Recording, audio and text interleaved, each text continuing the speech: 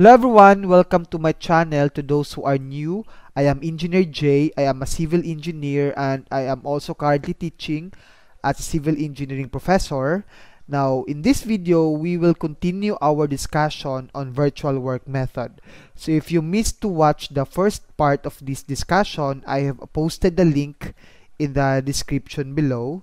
So please watch the first part because I have discussed there on some of the theory or principle of virtual work method, and I have also solved the first problem of this topic. Now we'll continue our discussion. So we have example number 2, and then we have the second example here. We are asked to compute the deflection at point D. So again, we need to generate moment equations for both the virtual system and the real system. So this is our real system, of course. So we are asked to compute the deflection at point D.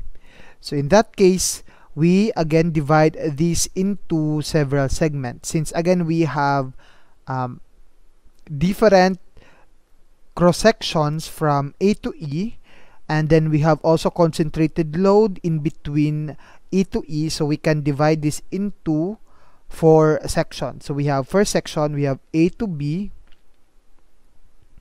we have B to C, C to D, and D to E.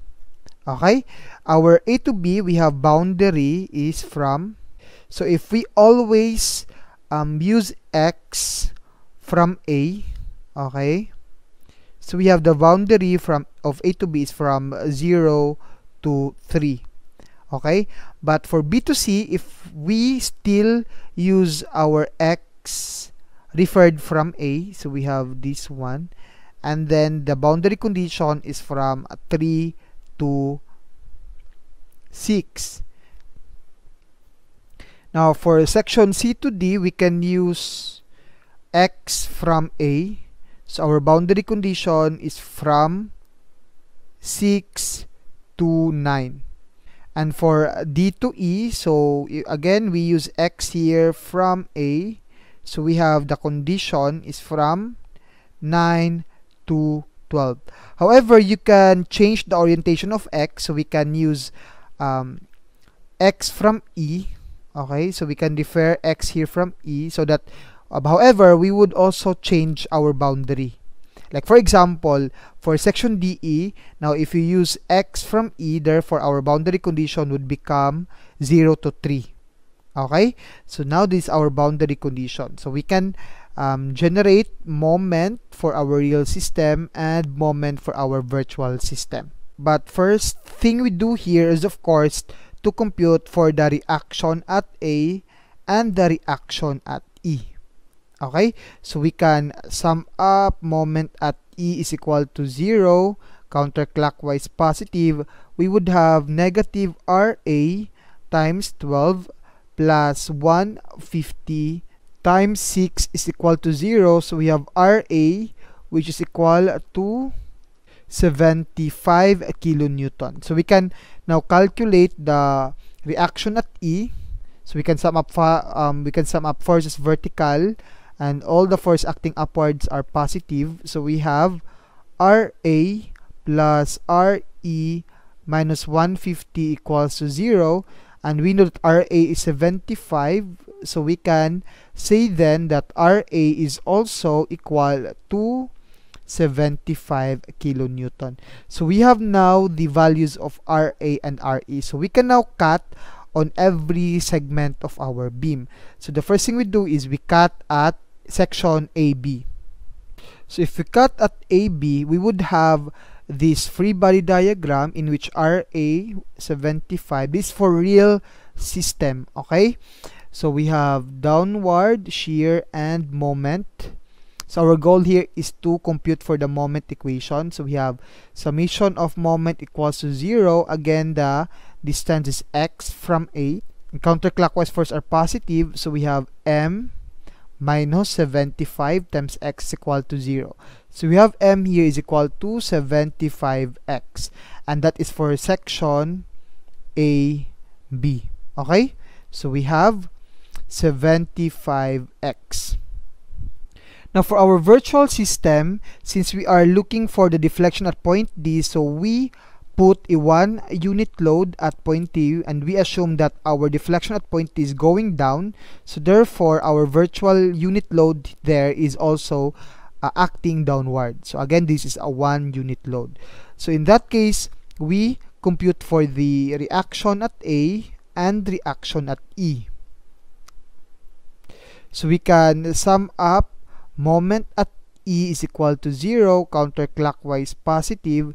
So we have here RA, that is negative, times the distance from A to E is 12 meters, correct? So that means we have times 12, then plus the 1 unit load, 1 times 3, that is the distance from E, and this equals to 0. So we have now our RA, which is equal to 1/4 unit.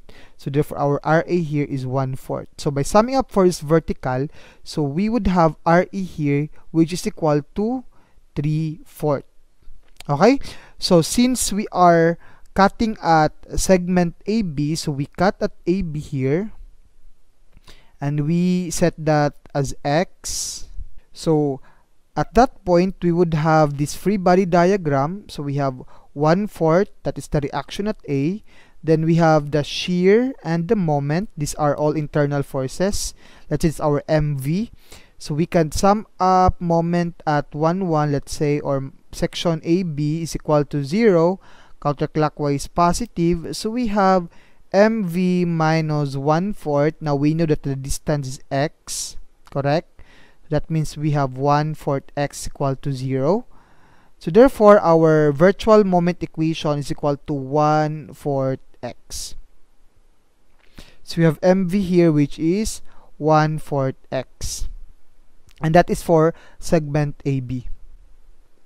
And now let's proceed to segment BC. So we cut at segment BC. So we would have this free body diagram. So we have RA, which is going upward, and we know that 75 kilonewton. Okay, let's say if this is our B.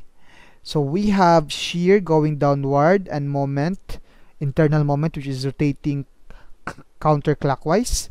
So we would have the moment of our real system. So we sum up moment is equal to 0, counterclockwise positive. So we would have negative 75 times X. Again, this is X. We always refer our X from A. Then that is negative since our 75 there is rotating opposite to the assumed positive direction. Then after that, we have plus the moment. The internal moment is equal to 0. So we have moment is 75x. So as what you can see, we have the same value with the moment at AB. So we have 75x. Okay. For our virtual system, again, we put a 1 unit load at point D. Okay. And then this is our point D. This is our point B, let's say. And this is our point C in between. So again, we cut in between B and C. Okay, so our X always refer from A, and we have already computed the reaction at A, which is 1/4, correct? So at that point, so we can say that we have this free body diagram. This is 1/4, and then the location is X from A. We have the shear and the internal moment. So by summing up moment at point, let's say it's our section 2, 2, or between B and C, counterclockwise moment are positive. So we have a moment, let's say this is our virtual moment. Okay, then we have minus 1/4 X equals to 0. So we have virtual moment is equal to 1/4 X. So we have MV for BC is 1/4 X as well. Now take note, they have a different flexural rigidity. Now for A to B, we have I is 300, but we have 200 gigapascal modulus of elasticity. But for B to D, we have twice the cross-section of A to B. And then we have the same material, which is 200 GPa. So therefore, we can say that if this our EI, B to C is 2 EI. Okay, that is the relationship between the cross sections. The flexural rigidity of BD is twice of the flexural rigidity of AB. So therefore, at AB, we multiply this one as 1 over EI, but for BC, we have 1 over 2 EI. Okay? So we have now BC and AB. And then we proceed to section CD. So we cut at any point between C and D. Let's say this is our section 3-3. So therefore, we would have this free body diagram. We have the reaction at A, which is still 75, but the 150 kilonewton is visible in our free body diagram. And we have the internal forces, shear, and the internal moment. So we have the distance is x from A. Okay, so we can now compute the moment for our virtual system. We have summation of moment is equal to 0, counterclockwise positive. We would have m minus 75x plus 150 times x minus, now we know that the distance from A to C is 6 meters, correct? So therefore, this distance here is x minus 6. So we have x minus 6 equals to 0. So therefore, our m is equal to 75x minus 150x minus 6. That is the moment of the real system. So we have 75x minus 150x minus 6. Now for the virtual system, if we cut in between C and D, let's say our section 2-2, our moment equation for virtual system is equal to, we have the same moment equation, that is 1 over 4 x, since the distance from A is x as well. So therefore, we have 1 over 4x as the virtual moment for section CD. And then the flexural rigidity is 2 EI, so therefore we have here 1 over 2 EI. And lastly, we have a section DE, so we put our cut section here. Let's say it's our section 3-3, okay? So since our x is always referred from A, so that's our x, so the boundary condition is from 9 to 12. So our moment diagram would be this one, in which we have this internal forces, moment, and shear. And our x always refers from A. So we can sum up moment at 3-3. So we have is equal to 0. Counterclockwise are positive. So we have negative 75 times x. Then we have plus 150 times, again we have x minus 6. This is the distance from section 3-3. So we have x minus 6. And then the moment plus moment is equal to 0. So we have moment is equal to 75x minus 150x minus 6. That is the moment equation for our real system. So we have 75x minus 150 times x minus 6. Now let's draw the virtual system. For our virtual system, so we cut at this point. That's our section 3-3. Okay, that is in between D and E.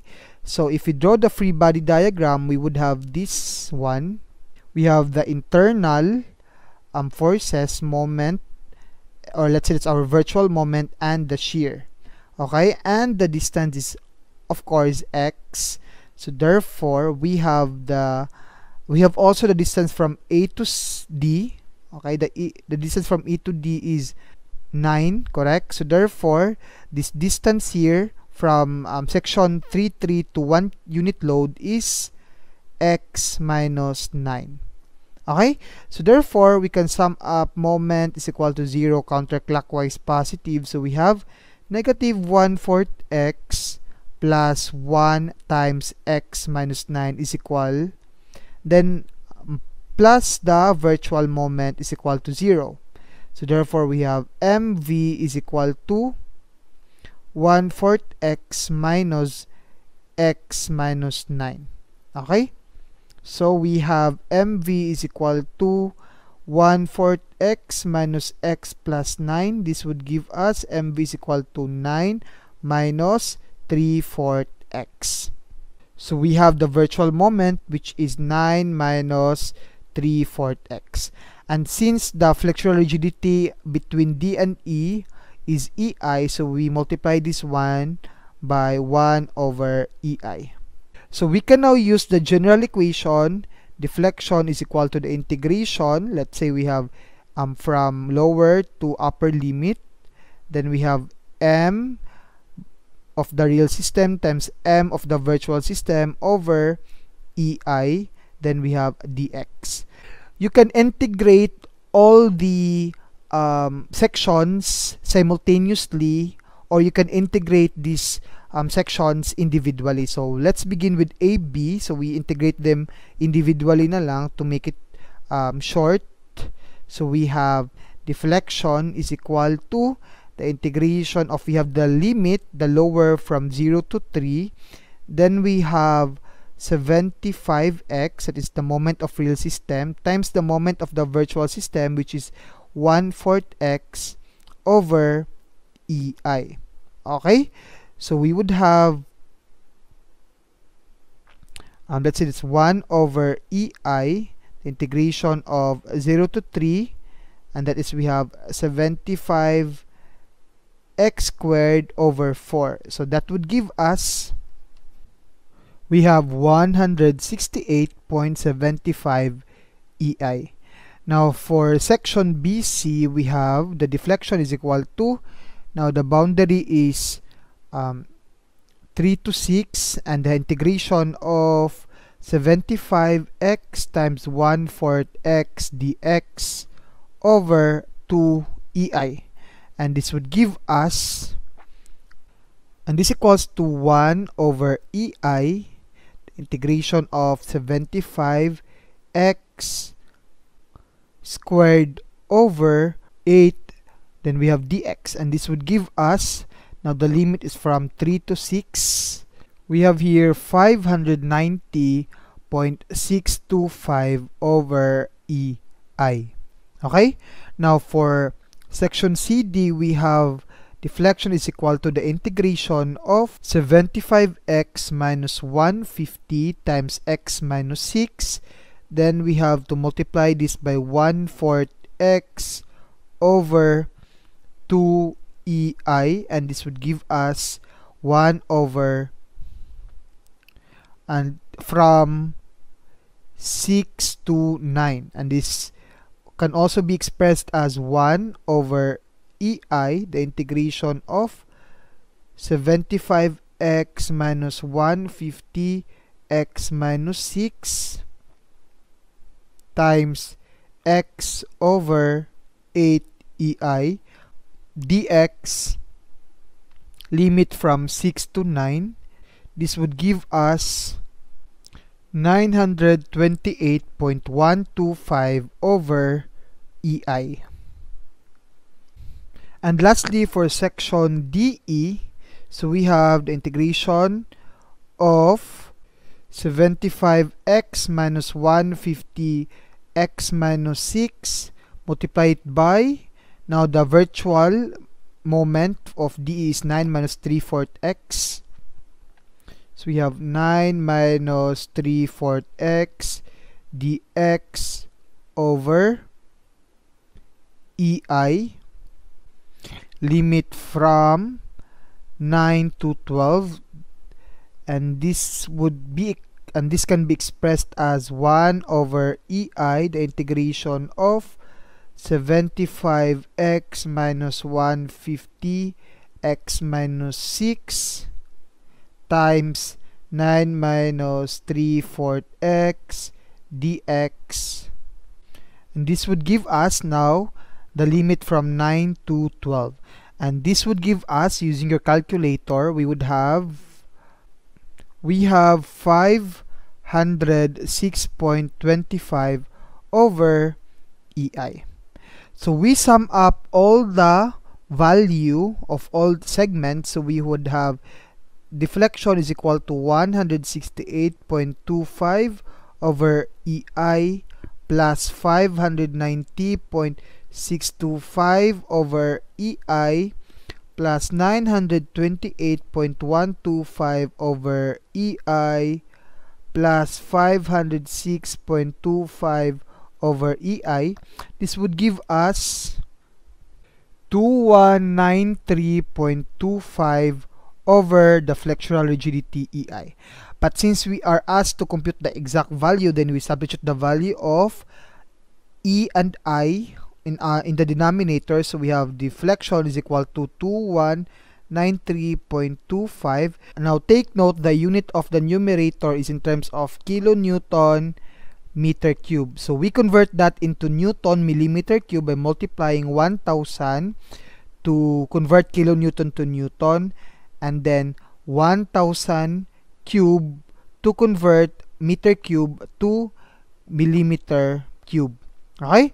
So all over our E is 200 times 10 raised to the 3, since we have 200 gigapascal as our modulus of elasticity, and that is equivalent to 200 times 10 raised to the 3 megapascal, and we know that megapascal can be expressed as Newton millimeter squared. So therefore we have 200 times 10 raised to the 3 Newton millimeter squared. Now for our I, since we use this I as our reference modulus of rigidity, or our moment of inertia, therefore we will be using this value of I. So we multiply it by 300 times 10 raised to the 6 millimeter to the 4th. Okay? So we can cancel this out. This Newton here, millimeter squared and millimeter to the 4th, then the remaining would be in millimeter squared. However, we have cubic millimeter on the numerator, so we can cancel out millimeter squared, and the remaining would be in terms of millimeter only. So therefore, we have the deflection at point D, this equal to 36.55 millimeter. Now, since we came up with a positive deflection, therefore, our assumption that the 1 unit load is acting downward is correct. And that would also constitute to the fact that our deflection is also going downward. So therefore, we have this deflection at point D. And that ends our example number 2. Thank you guys for listening. I hope that you've learned something, and see you on my next video.